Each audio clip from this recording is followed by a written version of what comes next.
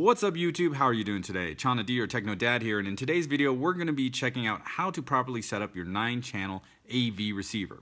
Now I'll be using the Denon X4400H for this demonstration. I'm pretty sure this is going to be the same thing for 9-channel and 11-channel receivers from both Denon and Marantz, okay? So you guys know I upgraded my setup from 5.1.2 to 5.1.4, and after messing around with some layouts in the ampersand area, I found out that there are a couple of layouts that you don't want to use. For this video, we're mainly talking about Atmos and Auro-3D.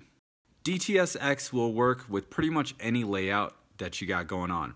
And when I say by working, I mean, I noticed that when I played Dolby Atmos with a certain layout, my rear height channels were not playing. And there's another layout that won't even support Auro-3D. So if you really want to check out Auro-3D, you have a Denon AVR, you have a Marantz AVR or Pre-Pro, we definitely need to go and change to one layout, unless you like switching back and forth. So let's get into it, shall we? Here we are at the Denon menu, go into speakers, we go to manual setup, and then we go to amp assign. Alright, so here we are at amp assign. I have it set up for 5.1.2, and we need to change that height speaker from 2-channel to 4-channel. And let's keep it at top front and top rear. Now here's something we definitely need to do. We need to go back to speaker config, because you notice, look at this, top rear says none. So you gotta turn on in the amp section and then come back over here to the speaker config section and set that to small so you can change crossovers.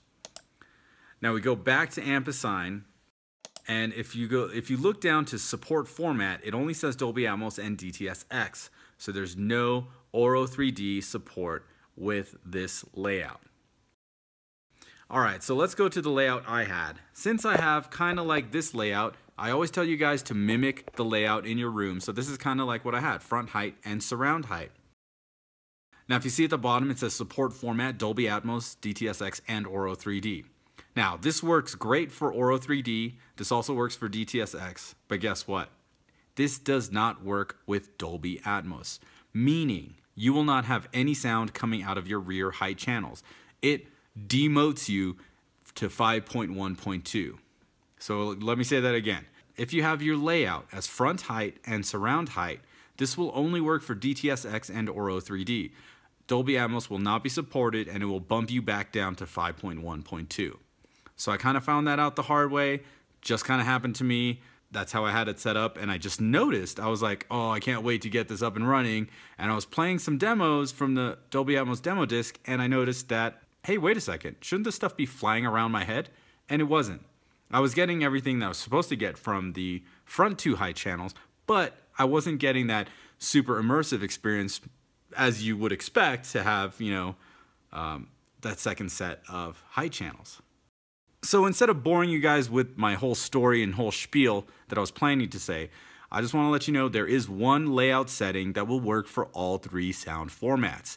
And not just work for all 3 sound formats, it'll actually support 4 height channels and sound coming out of all 4 height channels. Because even though some of the other configurations, the support format does have Dolby Atmos, DTS-X, and Auro-3D, it will only have Auro-3D from your front 2 height channels and not all your 4 height channels.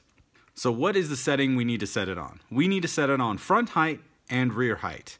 Now when you set it on this, even if you have ceiling speakers, even if you have surround height channels like I do, no matter what setup you have, if you want support for all 3 formats, Dolby Atmos, DTS-X, and Auro-3D, you need to set your layout to front height and rear height.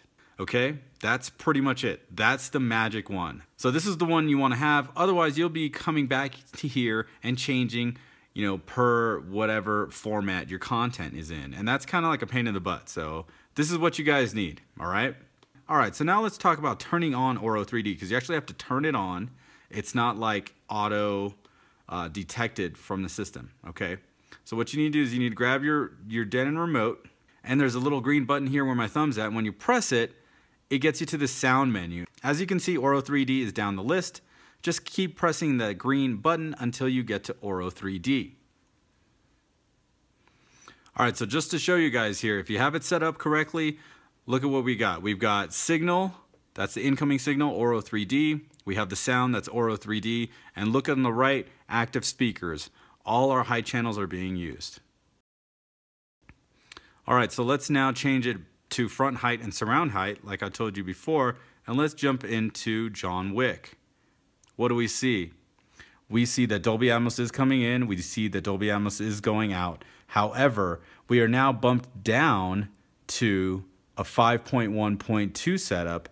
As you can see, the rear height channels are not active, they're not in blue.